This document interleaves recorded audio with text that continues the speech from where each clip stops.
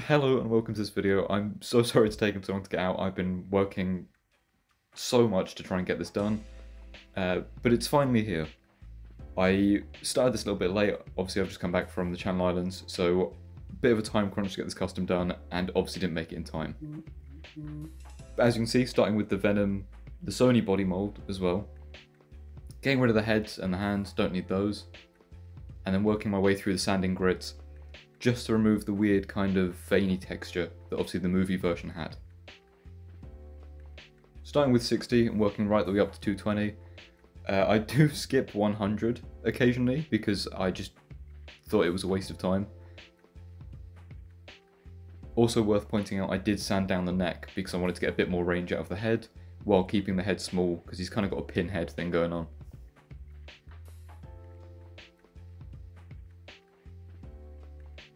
So they're getting rid of the veins as best I can. There's still some of them showing through at the end, but at least they're not nearly as obvious as they were to begin with.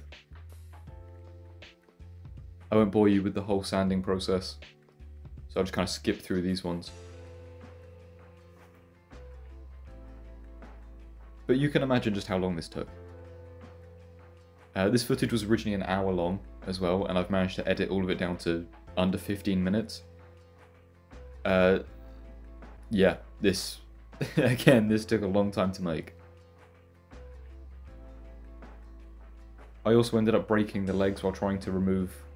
I ended up breaking the hips while trying to remove the legs, so I had to cut away, reinsert the actual peg system, glue the broken bit back down, and then super glue it to try and fill it back out. But it's not really noticeable, so it ended up working quite well. But now just speeding through all the sanding for this because, again, I'm sure you don't want to be sat watching me sand all this. Saving the feet for later. And I do use the rotary tool on these hinges, which I end up not needing to have sanded at all, because if I just looked at the reference image, they need to stay black. So those hinges could have just been left untouched. Stupid me for not checking that beforehand.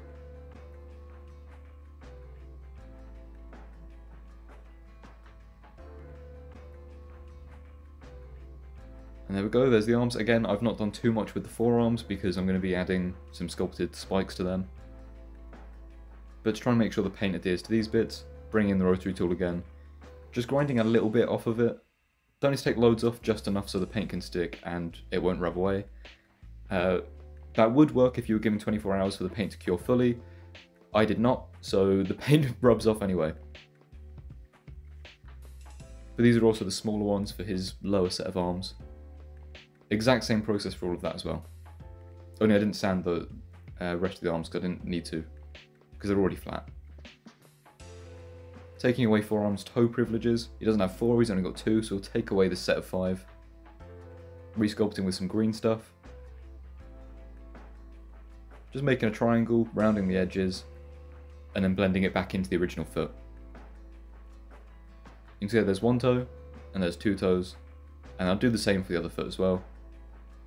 And that'll give us the feet completely done, and no need to worry about those now. Now for the hands, I did also thin the pegs down so they were easier to peg into the Venom body mold, because they've got quite a thick mushroom on them. Taking out the middle fingers, and then taking away the sculpting detail, it kind of gives away that there were 2 fingers there. Sanding down just to kind of smooth out that cut line. And then bringing one of the fingers back in, preferably the thicker one. Cutting it down to the correct size, just so it kind of takes the same contour, and then super gluing that in place. Not leaving it long enough, dropping it, getting glue everywhere, and taking another attempt. Doing it twice. It's not perfect, but for a time crunch, it'll do. And now bringing in his biceps. Just to kind of differentiate that there is a t-shirt on, I'm going to do the actual cuff. And I didn't show the entire sculpting process for this because I don't think this would have been so interesting, but just using some super fine milliput. This was pointless, you'll see later I have to tear all this off. But here are the spikes. Fairly happy with how these came out, these ended up being quite seamless. These ones, not so much, I don't know quite why I had such an issue with these ones. But in order to save trying to get spikes so small, I'm going to take his toes. And his toes work really well for forearm spikes. So, saves me a bit of hassle with those. Now obviously there needs to be a way to attach these lower arms to the body, so I'm taking a 3.5mm drill bit, which is around about the same diameter as the actual peg, and then 6.5, a countersink would work perfectly, but I don't have one, so just using a bigger drill bit to kind of round the edge out. You can see it chewed it up a bit, so I'm taking the rounded ball for my rotary tool, just to kind of smooth it out a little bit more, and I'll use that on the inside of the Omnitrix just to make sure it contours to his shoulder a little bit better. You can see I've also cut down that peg just so it doesn't collide with the body so much. And then to prevent that even further, I'll sand this body down using a heavy sanding bit on the rotary tool and using those grit sponges that you saw before to kind of smooth it out a little bit easier. Just like that. And now you can see I've removed the Milliput collar. For whatever reason, this specific bit didn't cure. The rest cured fine. So I'm taking some EVA foam and I'll heat treat it so it seals it and kind of brings in all those edges, and I'll glue that in place instead, and that actually ends up working better. For the smaller arms, I'm actually using Longshot's hands, because he's got 3 fingers. I'll just cut those knives out, and perfect set there.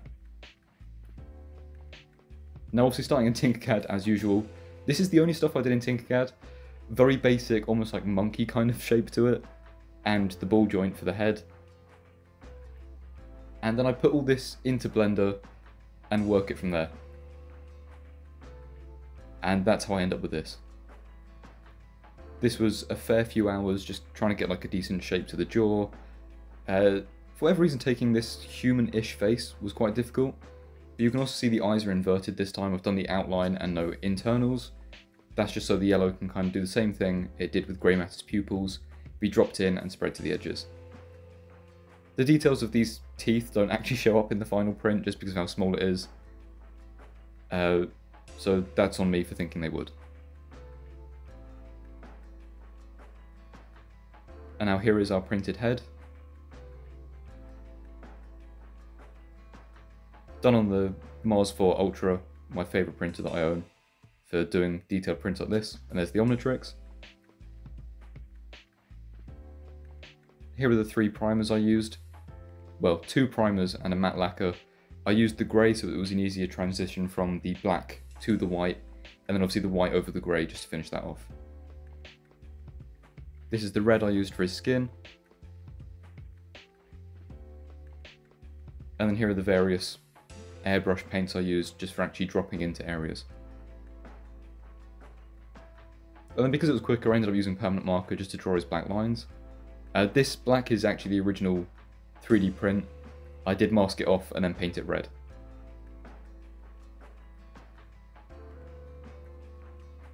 And this is just a simple bit of giving him a little bit of eyeliner. I won't show you the entire thing for all 4. So I'll just show you finishing them off for the most part. And I won't show you me doing the other head because, again, just too long of a process. Then using a toothpick just so I can drop this paint in. I do end up putting a bit too much there, so I'll take a little bit of that out. Just by using the other end of the toothpick that's got no paint on it, and that will suck a little bit out. And then I'll redisperse it into the other eyes.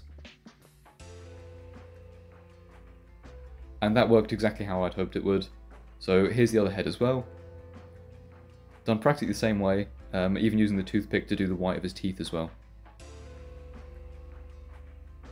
Now, I want to point out, I put the biceps on wrong. The left bicep is on the right arm and the right bicep is on the left arm. And while that was originally a mistake, it works out very well because it keeps his arms further from his body, which means they collide less with his smaller arms that are underneath. So if you are following this, I do recommend doing it. It makes it a lot easier to prevent the collisions between the arms. It also kind of broadens him out a little bit, gives him that square, boxy kind of look. And now I won't show the whole process of drawing these lines. Obviously the lines go over his entire torso, so I'll show a little bit of it, but again, I don't think you really want to be seeing me draw black lines across a figure for 20 minutes.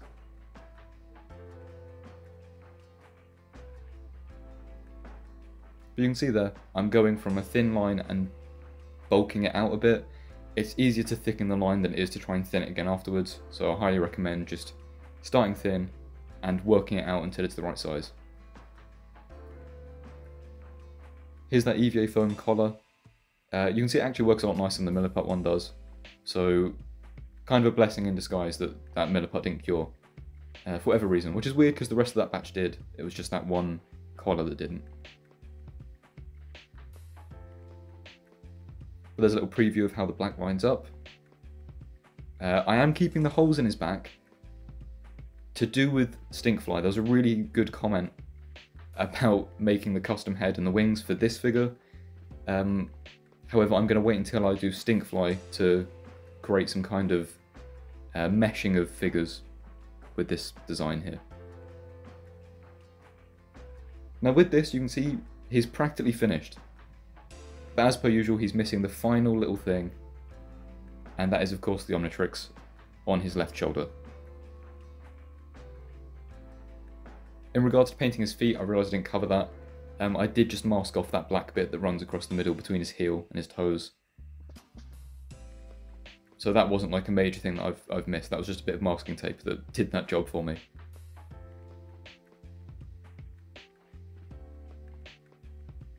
And I'm making sure this is relatively centered. And that is this custom done. Now obviously I didn't give it 24 hours to dry because I've made this in essentially 2 days. So the paint's technically still not fully dried. And I do end up scraping it, trying to pose him. So I will be doing some more photos at some point later down the line when he's had some more time to cure properly. But for the time being, that's him done. I'll retouch the paint that I mess up. But yeah, I'm actually very happy with how this came out.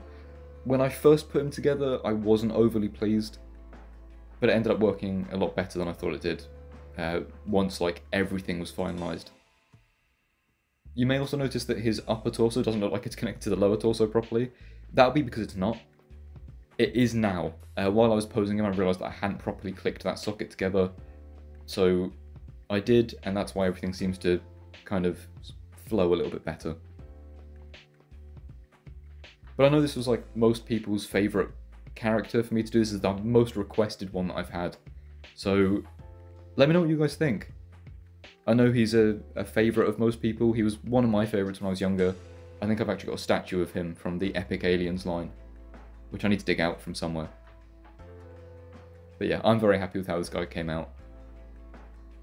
He is one that has to be posed. I don't think he works quite as well in a vanilla pose, just because of his kind of wacky proportions. He definitely needs to be in an action pose, and I'm so glad I did this head. I think he's one of those that just needs to be showing a bit of emotion, and it works well for this figure.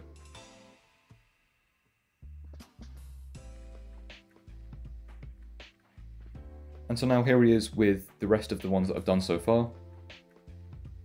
You can see I didn't fully unpose his arms because I plan on still taking the photo of the thumbnail, but I did straighten his legs and straighten his body.